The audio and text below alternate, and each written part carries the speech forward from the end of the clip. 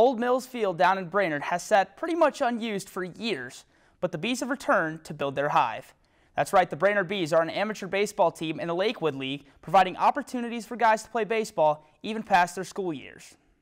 Since 1989, Brainerd Bees baseball has been a competitive force in the Brainerd Lakes area, playing at Mills Stadium back in the early 90s until a change with the Parks and Rec director sent the Bees looking for a new home stadium, leaving them at one point with no home games at all. It's a really positive baseball culture, but every single game was on the road. I'm like, guys, why is this? And so kind of walked us through the history of the Bees. They've been around since '89, and what had happened as far as a home field goes. I'm like, well, we got to change that. And my wife's parents live right down the street there for years. And we just started a conversation about, hey, whatever happened to Mills Field? Is that still active? Mills Field became the new home of the Brainerd Bees for the 2022 season. After an agreement with City Council and Brainerd Mayor, a way to bring new life into Mills Field was agreed upon. Now with the home field, players and coaches could really focus on what it means to get out and play ball.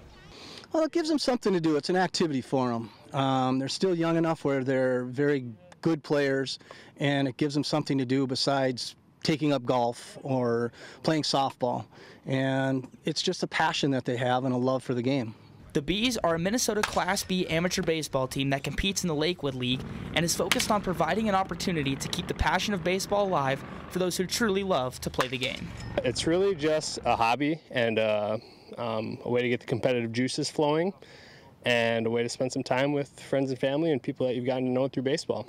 Although it is a hobby, the competitive juices still flow within all ball players, past, present, and future. And the Lakewood League provides that competition with college and high school players, along with even some ex-minor leaguers as well. I think there's a lot of good talent still, a lot of college ball players that don't go on to play professional, still continue to play. And then we get to see a lot of young talent as well that are just getting better. Getting better is what it's all about. America's pastime, as they call it. Going out to the ballpark and just enjoying the game we all know and love. The Bees have 2 games this weekend, both over at Mills Field in Brainerd. It's actually a doubleheader on Sunday starting at 1 o'clock. Lakeland News is member-supported content. Please consider supporting Lakeland News today.